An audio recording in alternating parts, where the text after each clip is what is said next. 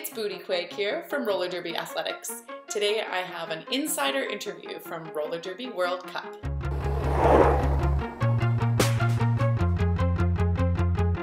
While I was in Dallas last weekend for the Roller Derby World Cup, I got a chance to catch up with one of the training staff from Team Canada Women's Roller Derby, Johnny Qwadd. He filled me in on some of the insider info on what Team Canada was doing to prepare for the Cup. Here's our interview. All right, here we are with Johnny Qwadd. Johnny Qwadd, tell us a little bit about your relationship with Team Canada. I'm the strength and conditioning coach. It's really important, I think, strength and conditioning.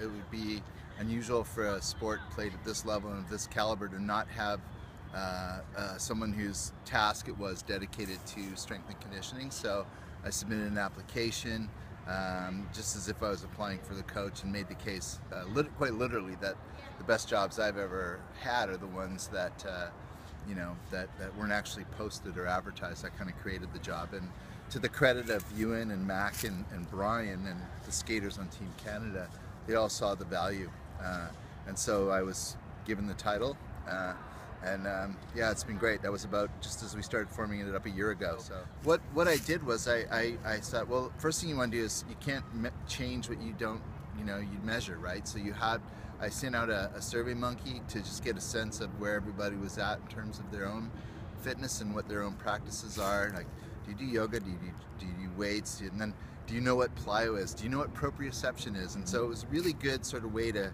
just pull the team and get a feeling for where everybody was at, because I know I certainly didn't want anyone who was afraid of, was not comfortable in a gym environment, because so much, even, the best program that anybody can do is the one that they'll stick to.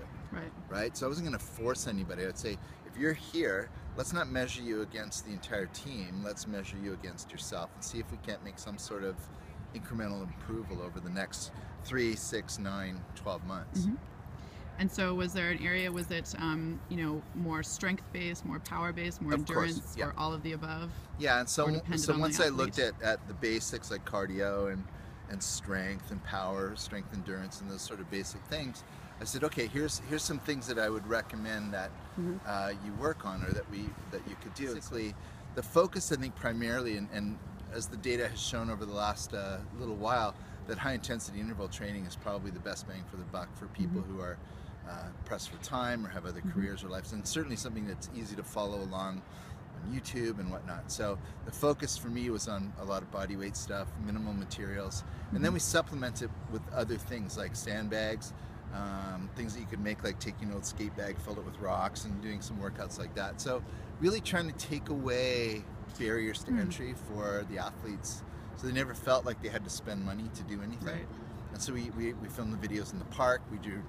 Our agility ladder was done with chalk. Right. Yeah. So we're trying to create an environment where people who didn't feel that finances were an obstacle, which I think is really important for roller derby. Yeah. Of the skaters who really, kind of engaged a lot, or who had more experience with the weight room and so forth, was weights a big part of their training? Yeah, absolutely. And do you see a difference for skaters that do weight training?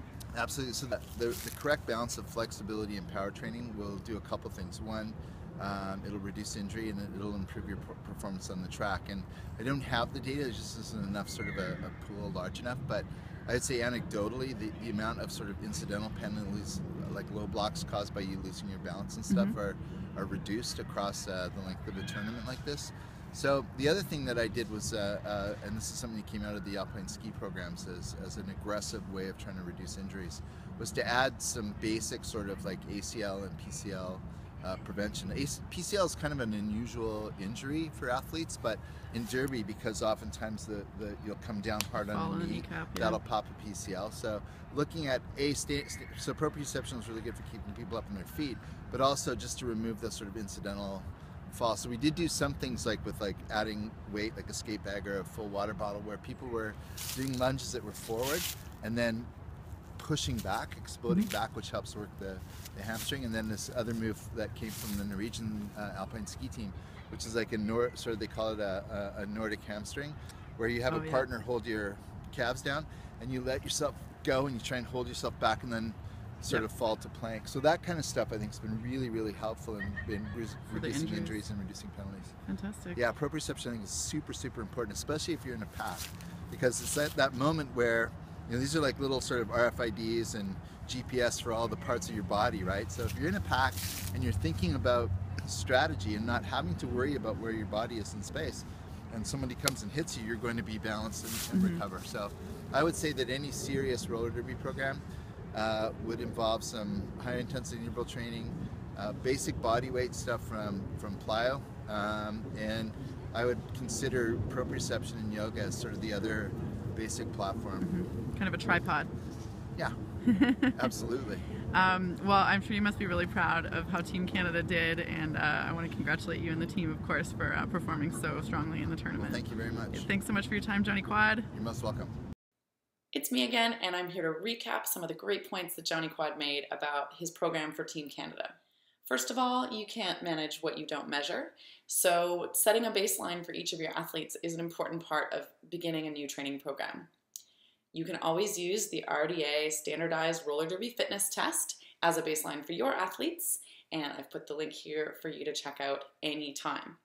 Second, the best program is one that your athletes will follow. So remove the barriers to entry. If no one on your team uses the gym, then doing weights as part of your fitness program is probably not a strong strategy.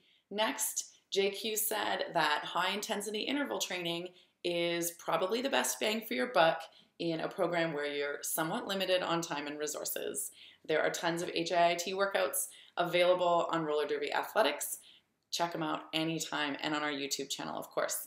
The goals were to reduce injury before the games and to reduce incidental penalties during the games. That's a little different from, I think, how some people think of their training programs, but having a healthy team that's not in the box is one of the best ways to win a roller derby game.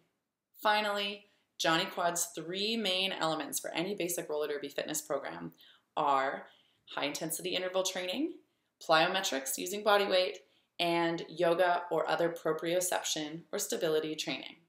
Thanks again to Johnny Qwadd for this great interview. I'm Booty Quake. See you next time.